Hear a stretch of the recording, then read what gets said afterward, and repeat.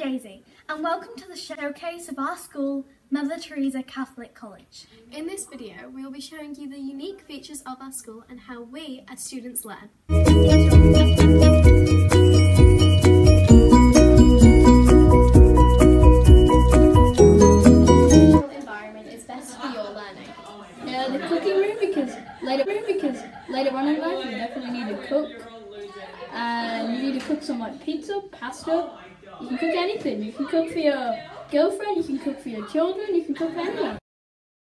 Miss Pears is a very good cooking teacher because she's helped us, soon she's going to help us cook fish and chips, muffins, chocolate chip cookies and loads more, and that is very helpful for me because I like to eat.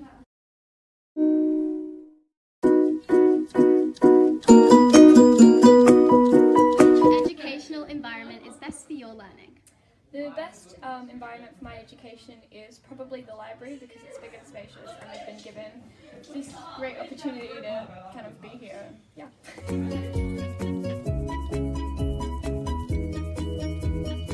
Environment is best for your teaching.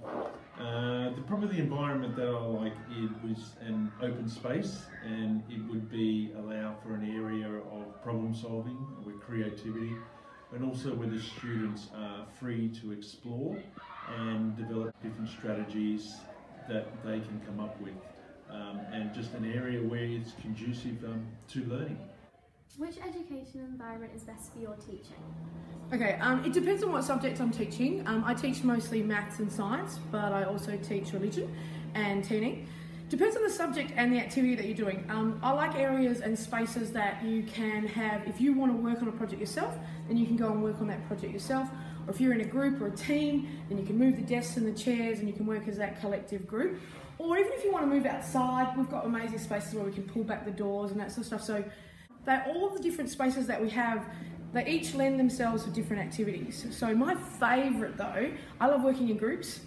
Where everybody gets to contribute and everybody participates actively, especially science experiments. They're pretty amazing. We hope you enjoy.